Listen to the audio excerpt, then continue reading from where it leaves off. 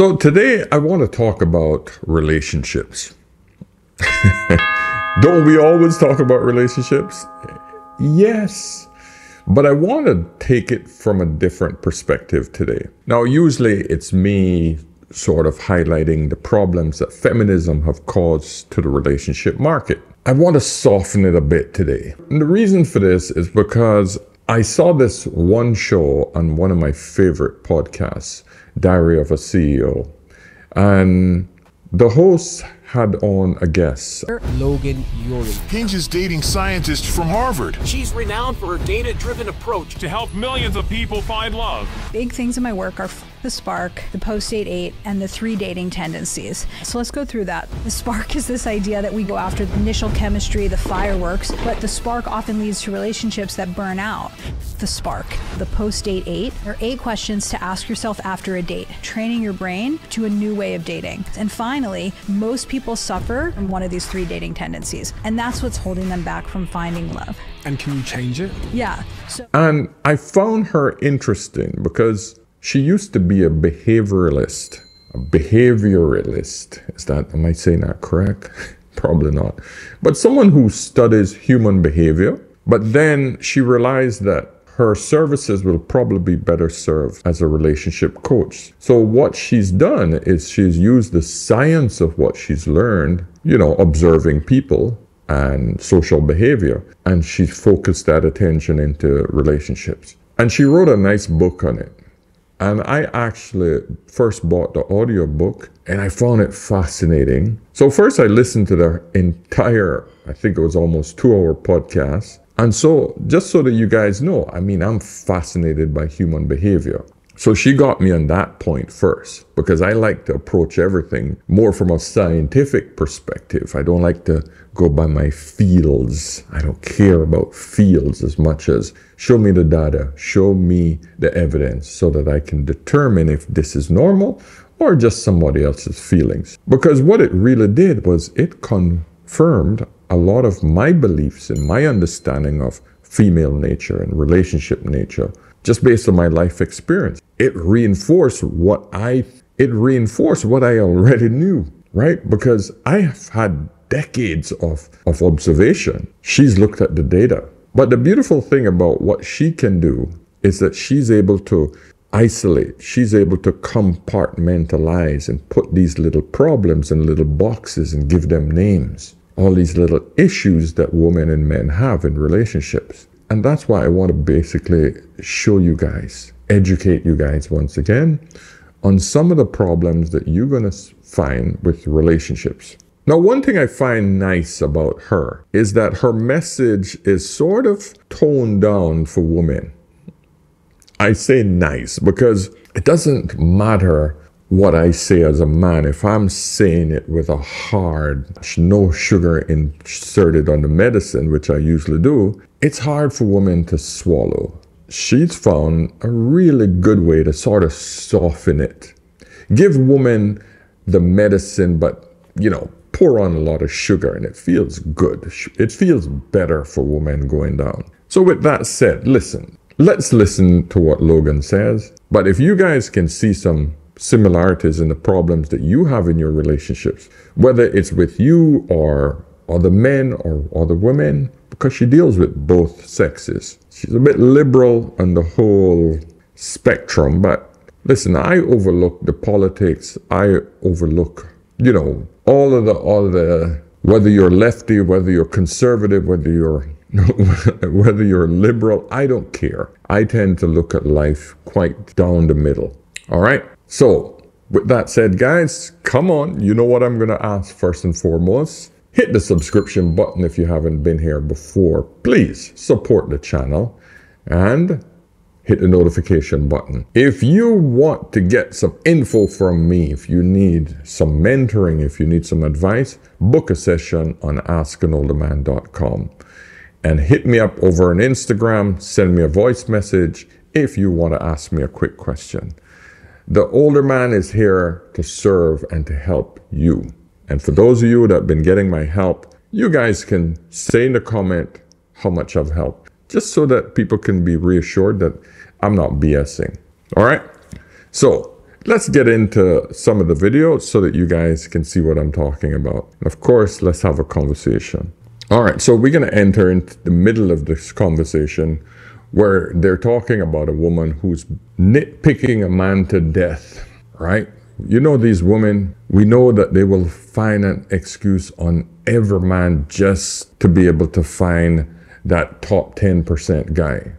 And the average guy, she will pick him to pieces. She will basically let him know every single thing that's a problem with him, and she'll end up single. Remember the survey that was done, that when we asked women, hey, listen, if we brought a guy to you that served 80% of your needs, he was 80% perfect for you, would you accept him? And practically every single woman surveyed said, no, I'm not going to settle. 80%. Now, when they asked men the same question, you know what the men said? Hell yeah, 80%? Hell yes. I would be happy with 50%, but 80%, I will take that any day. That's the difference between men and women in today's dating market. To me, kind of correlates to this because she was on a dating app. She hates dating apps, but she was on a dating app. Bear in mind, she's a mid-30s woman. And there was this wonderful, this really wonderful guy. He's nicely mannered guy. And she said, I'm not interested in him. I said, why? She goes, look at the background of his Hinge or whatever it was photo. There's boxes on top of his cupboard. And that was her reason for this. I was like, that's a really good guy. He's got a great job. Seems really nice. He's been really polite to her.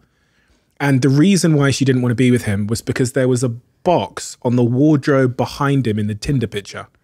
This is what frustrates me about modern dating. And you used the word ick before, so I know you're familiar with it. But the ick has become this trend. Only because of her. Oh, you know about it from her. Okay, she says ick to me. So for people listening who haven't heard of it, the ick is this new trendy word that basically means the reason why all of a sudden you're not interested in someone. And so my friend is the comedian Jared Freed, and he does hilarious bits about this. And so he travels around the country asking women for their icks. And one of them is, you're having an amazing date, you want to go home with the guy, it's time to pay the bill, you pull out your wallet and you hear, shh, he has a Velcro wallet. The ick, you're not sleeping with him. And he has these hilarious bits. One woman told him, my ick was that I was on a date with the guy and I imagined him being late for his bus and running for the bus, and I could never be with him. And Jared's like, to be clear, there was no bus and there was no running. And she's like, I just imagined it. And that's what's, the ick is hilarious. When Jared does it, it's hilarious. You're laughing at it. But I'm also like, you know what? I think we should get over the ick, because the ick is just an excuse to not get close to someone. And I found in my work that people often confuse pet peeves for deal breakers. So a pet peeve is something that annoys you. Maybe it's the Velcro wallet, but you could get over it. A deal breaker is a fundamental incompatibility, right? I have asthma and you're a smoker. This isn't going to work. And so when all these people are confusing pet peeves for deal breakers... Sorry, it's the Velcro wallet. It's so funny because you feel it. You're like, yes, that's not sexy. Get a new wallet. But it doesn't mean you couldn't be with that person. Now you've said it, though, there's going to be a lot of people that go on dates and that is going to be the deal breaker. Yes, or maybe we're saving relationships. Maybe people are going to get rid of those Velcro wallets and actually get laid more. What is it about a Velcro wallet, though? That I think it feels very high school. Yeah. What do you think? That's exactly. I had one when I was 12. Right. Like when you think of the CEOs that you admire, you're not like Jeff Bezos is pulling out his Velcro wallet. Like this guy, maybe he doesn't even have a wallet, but you know what I mean? And it's just this thing where it's like, because you have this one thing wrong with you, I can't be with you, instead of being reasonable, which is, I can buy you a new fucking wallet. Over here as men, we understand exactly why this woman look at this as a problem or a ick. It's because in her DMs, she has hundreds of other men out there. We know this. We know this. And for every single minor problem, her delusional mind thinks that she has this amazing amount of men just waiting for her, and she don't have to compromise with any single issue with a man. But this is hilarious, where a woman will actually make up an imaginary problem that a man hasn't even created. That is insane. Have any of you heard of this before? Because this blows my freaking mind. Wow. That's how bad it's gotten. And I'm glad it's a woman that's saying it, because this isn't a man problem. This is a female problem. If we date, this is a fixable problem. But because people get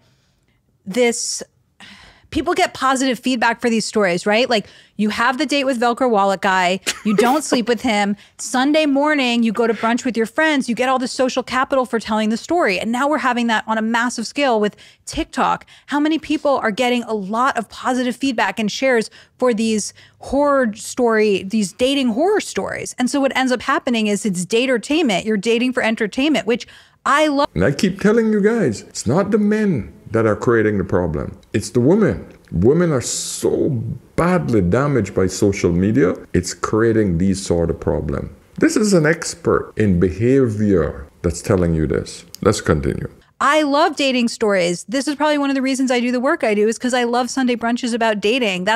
Yeah, there it is from a female perspective. It's not the CEO. In other words, it's not the top 10% of men. That is what I wanted to hear. That, my friends, is where the problem lies. Because even her, as the behavioralist, as the professional, she had to mention the CEO, because those are the only men that the women want and they're going after. So any average guy, no. Because I'm telling you, if that was a guy working on the construction site or working on the sewers or working on the streets, whatever, hard-working guy, that Velcro comes in handy, okay? But because that's an ick, that's a deal breaker for her. Yeah, no, listen, I'm not encouraging you guys to go out and buy a freaking Velcro wallet, but you get my point. The Sex and the City empire. But if you're dating for the funny story and you're not dating for connection, you're not going to hit your goals. And so, yes, the Velcro wallet isn't sexy. I'm not saying it is, but get over it. You guys got to understand how much damage that show did to women. That Sex in the City series, a shitload of damage to female dating. Because every woman thinks that she can go out there and be Carrie Bradshaw and Samantha, just throwing that stuff around all over the place. Samantha took up Mr. Cocky on his offer of a friendly drink. Turns out it was a very friendly drink.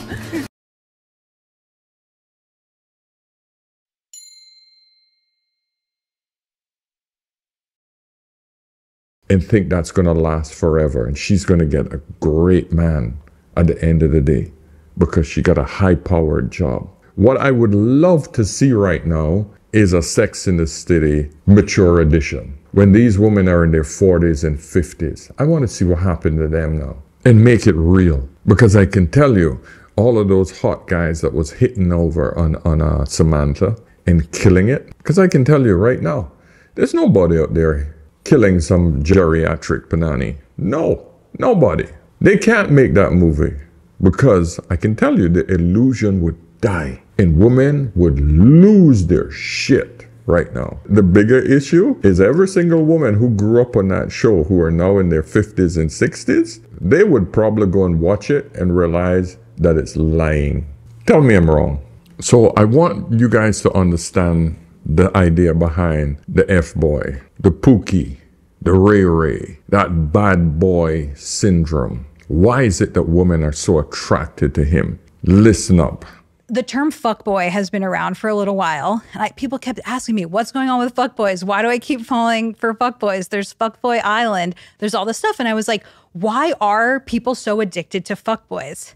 And so there's this really interesting research from the psychologist B.F. Skinner. And it's a study with pigeons.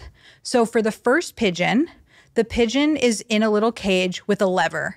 Every time that the pigeon presses the lever, food comes out. And so that's pigeon number one. Then there's pigeon number two. They're also in a cage with a lever. In the beginning, every time that they press the lever, food comes out. Okay, so now they're the same. But then the first pigeon, it stays the same. They press the lever, food comes out. And this is called the continuous reward schedule. The second pigeon, over time, the schedule changes. Sometimes when they press the lever, food comes out. Sometimes when they press it, it doesn't come out. Maybe it might take them 5 or 20 times of pressing it for the food to come out. And that's called the partial reward schedule. So with the first pigeon, once they turn off the food, the pigeon will press it a few more times, see there's no more food, and stop pressing it. The second pigeon, once they turn off the food, it will literally keep pressing the lever until it collapses from fatigue. And that's because the partial reward schedule is so addictive. That's also how slot machines work. That's how gambling works. Sometimes I get what I want and sometimes I don't. So I want to keep trying and I want to keep trying. And that's what's happening with fuckboys. So fuckboys give you attention in the beginning, right? You get what you want. They seem interested in you. You go out. Then they start pulling back. They're hot and cold. Sometimes they're interested, sometimes they're not. And you become addicted to that partial reward schedule. Well, this time when I press the lever, will you text me back or not? And it feels really exciting. And so securely attached partners are the levers in the first one, where their interest in you and their love in you is continuous. And that's what we should go after, because that's what a healthy relationship is. But people get so addicted to the fuckboys and to the partial reward schedule that they're trapped in this cycle. And so our brains are they really develop in this way where when we don't know if we'll get what we want or not, it's really exciting. But that's not what's aligned with long-term relationship success. Now, you see what I'm talking about? You see what I'm talking about? Now, let's break this down into just normal bad boy behavior. Yeah, you don't call her. You don't call her regularly. You don't put her on a schedule. You literally just do your thing.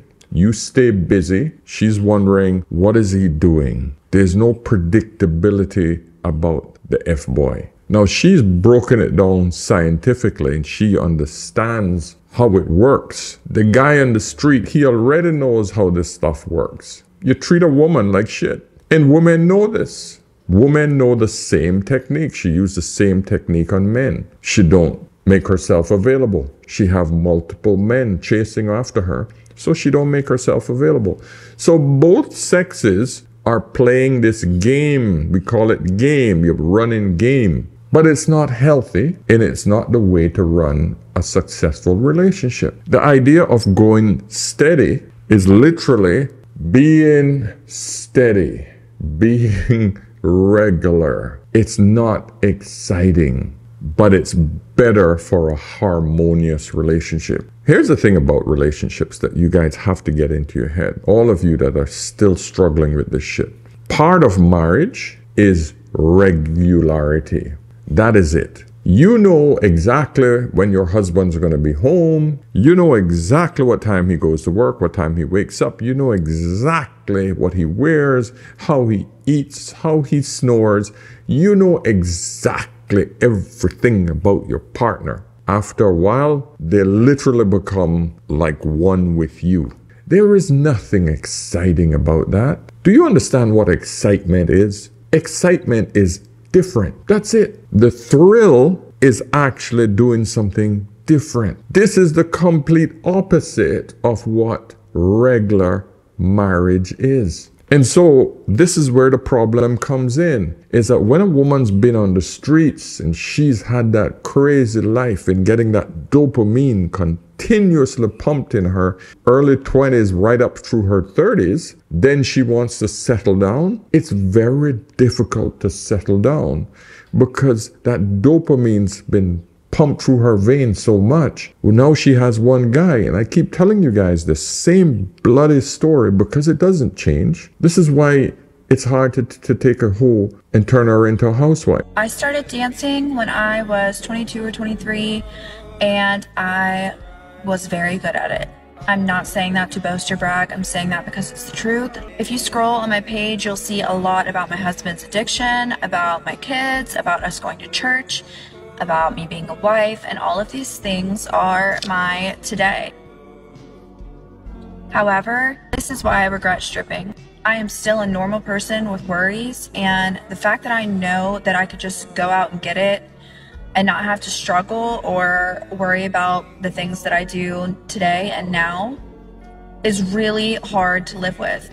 Just knowing that I could go and trick somebody off and I would have no problems. Whatever my problem was, it would disappear like that. I will never be satisfied with any normal job again, ever. And there is an expiration date on stripping. You have to come to terms with that at some point in time. I don't think I will ever come to terms with the fact that I can't be a stripper again. Sometimes I miss it so bad that my mouth waters, and that is insane. It's a dopamine rush to me.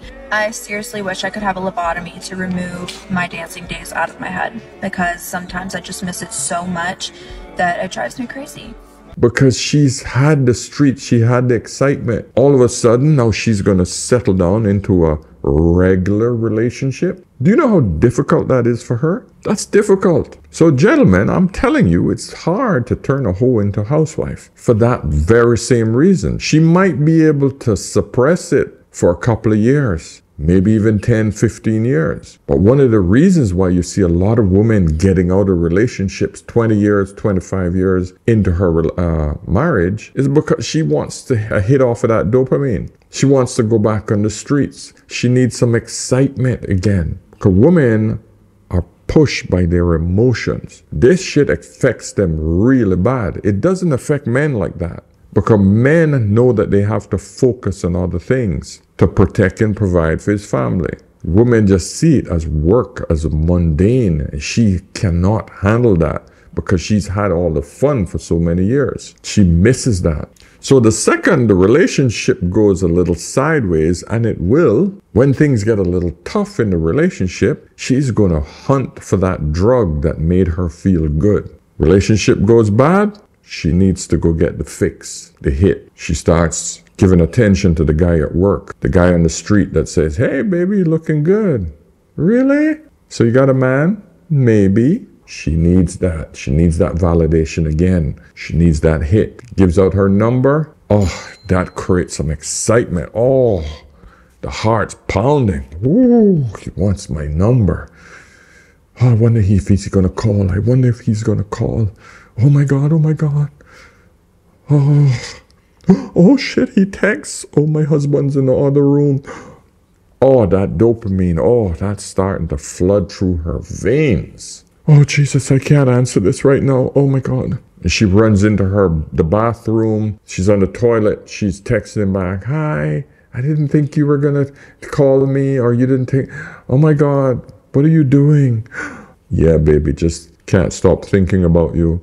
"Really? You know I'm married?" "Yeah, so?" Boom, that's it. It's done. She now has that dopamine hit coursing through her veins. You think she can stop that? Oh, my friend, that's hard to stop. So, now you're screwed as a man.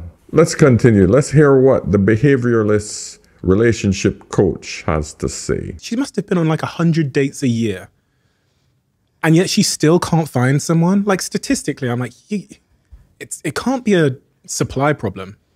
That's exactly how I feel. I meet with people and they say, "Logan, I've been on 100 dates in the last 2 years and I haven't met someone. Should I move? What's wrong with the people out there?" It's always about how their city is wrong for dating. It's what's wrong with everybody else. And what I say in my head and what I say out loud to them is there was very likely somebody within that 100-person dating pool who you could have made it work with. And we need to figure out why it didn't click. Because you will now go on 100 more dates and the same thing will happen unless you make a different choice. And so this is how I developed this framework that I want to tell you about called the 3 dating tendencies. And so really this is a culmination of a lot of my research. The idea that I've worked with hundreds of people, now thousands of people in my classes, and most people suffer from one of these dating tendencies, or most people can be categorized into one of these 3 dating tendencies. What they each have in common is unrealistic expectations. So the first type is the romanticizer, and they have unrealistic expectations of relationships. So they're the person who really wants that meet cute. Their cousin met their boyfriend in high school and now they're married and they want to have a romantic we met story. They don't want to meet on an app. They believe that there's a soulmate, one person for life. You'll know it when you see it.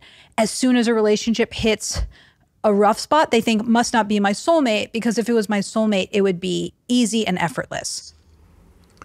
And that's what Disney did. Disney screwed a lot of these women up. The romanticizer. See, like I said, she has a great way of putting these little things in boxes and, you know, labeling them with names. The bottom line is Disney messed a lot of these women up. And I've been telling you guys this in many videos before. This is the woman that you have to be very careful of. Ladies, if you're listening, please understand that marriages were never ever meant to be romantic.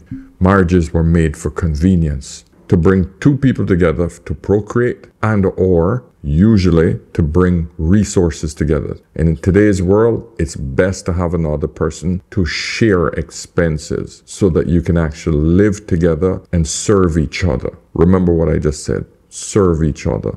That's important. It's never about what they can do for you. It's serving each other. Always think, ladies, what can I do for him? Gentlemen, it's always about what can I do for her? Now, I know men automatically think that because men work hard so they can take care of a family. Women work hard so they don't need a man. That's the difference between how men think and how women think. So women, it's you that have to think, what can I bring to a man? Because the men are already thinking that way. That's how we're bred. That's our biology. Let's continue. Let's hear the other two types of people out there.